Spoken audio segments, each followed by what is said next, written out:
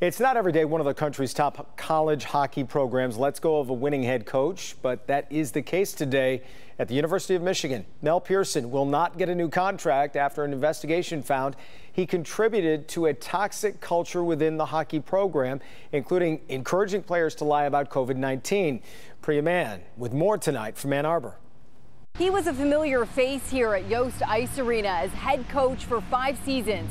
But after facing mounting pressure today, U of M announced Mel Pearson will not be returning. I think he deserved it, and I think it was coming for a long time. On Friday, it was official. Mel Pearson's contract with U of M will not be renewed. I know it's not a good thing for any team, any university to have anything bad going on like that, but I think it was the right decision. The former Michigan Wolverines head coach was accused of retaliating against student athletes who raised concerns about the culture of the hockey program.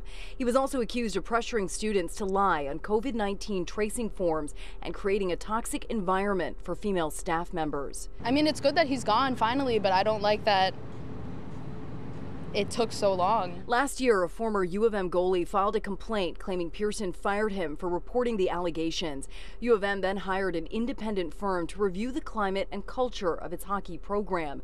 The report found Pearson lied to investigators. In a statement, Director of Athletics Ward Manuel wrote, "Our student athletes having a positive and meaningful experience is of paramount importance, and a clear expectation within our department is that all employees and staff are valued and supported.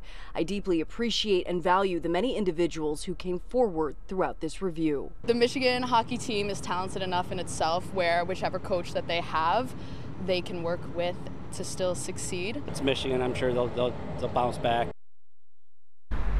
And under Pearson, last season, the Michigan Wolverines had their most wins since 2007. An interim head coach has not yet been announced. Of course, we'll keep you posted as soon as we hear. Reporting live tonight, I'm Priya Mann, Local 4. Yeah, all right, Priya, thanks.